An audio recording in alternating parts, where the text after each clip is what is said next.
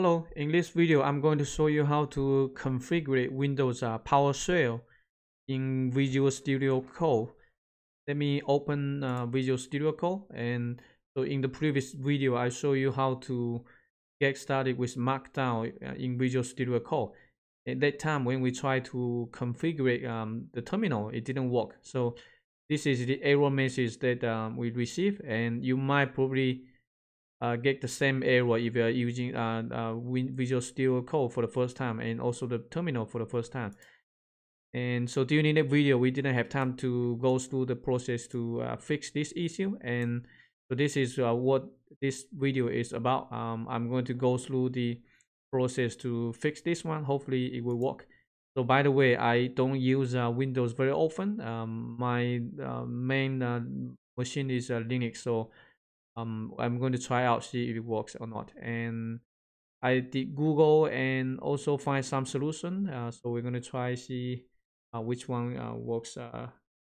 And I think the one that I found is that we need to open Windows PowerShell using administrator. So I'm just going to click the search icon here, and then just you just type PowerShell.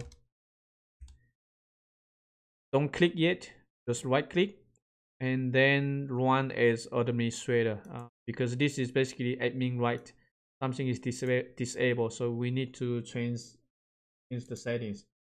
And so all you need to do is to type Set-ExecutionPolicy Unrestricted. So I'm going to type uppercase set, then hyphen exception, XCLON, and policy space and restricted. Enter.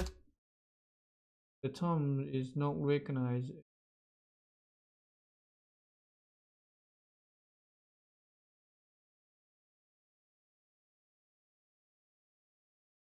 Oh, sorry, it's like execution. Back to here.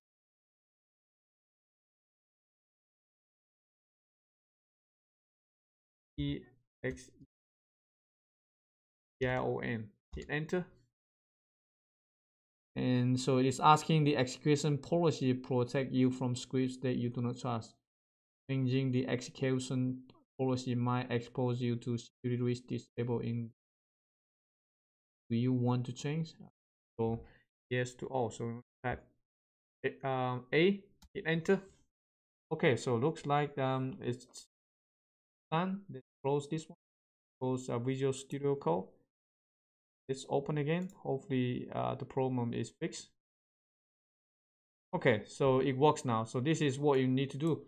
Just like what I did earlier, set execution policy unrestricted. You can also check the description below, and just copy that one, paste to Windows PowerShell. So make sure that you open. Let me do it one more time. PowerShell,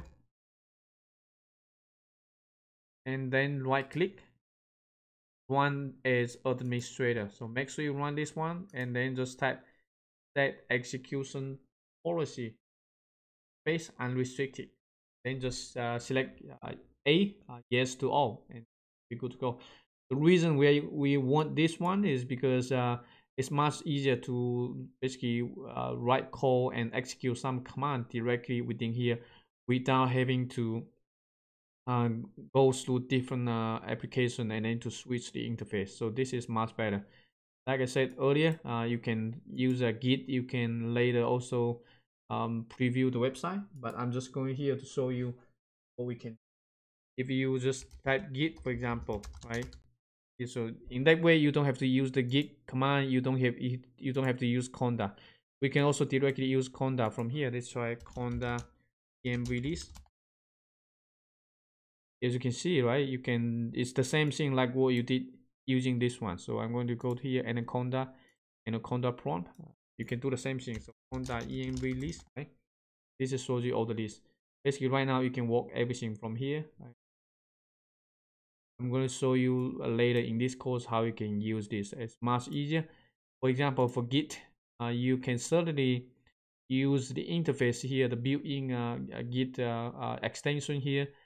to commit changes, but you can also use from here. For example, git status. You can type anything.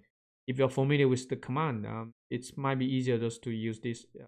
Yeah, but if you're using Windows, so this is the video that showing you how to configure PowerShell. So in that way, you can use this one. Otherwise, if you see the error message, that means that you don't have the administrative privilege to edit things. Make sure you figure it. And then, so in the next video, I'm going to show you how to build Python package. Right? But this is for now that we want to fix the issue, so that we don't have to worry that in the next video.